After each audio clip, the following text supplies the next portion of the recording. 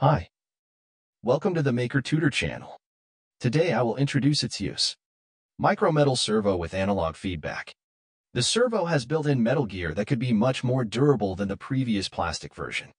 It features large rotating angle and torque, easy to install, stable and accurate performance, which could be the best choice for micro-robot controlling and suitable for professionists or makers to develop. Its torque can reach up to 1.5 kg/cm. Since there is no limit switch inside the servo, users can manually make the servo rotate in 360 degrees. This servo can be controlled by the Arduino servo library to realize about 180 degrees rotation with impulse range 500-2500 sec. Furthermore, this servo provides analog signal with 3.3V feedback, and it can be connected with MCU to realize closed-loop feedback control. Okay, let's see how to connect it to use with Arduino. Recommended operating voltage, DC 4.8 volt to 6 volt.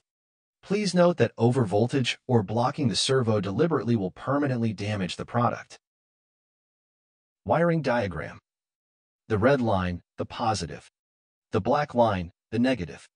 The brown line, feedback line to Arduino analog pin A0. The white line, signal line to Arduino pin D2. This servo can be controlled by the Arduino servo library.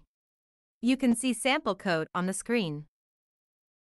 To read the input signal, use the analog read function.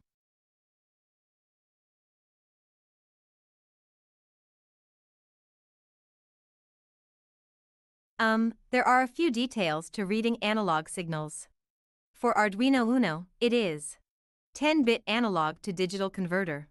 This means that it will map input voltages between 0 and the operating voltage into integer values between 0 and 1023. Next, sample program code for controlling a servo motor and reading values.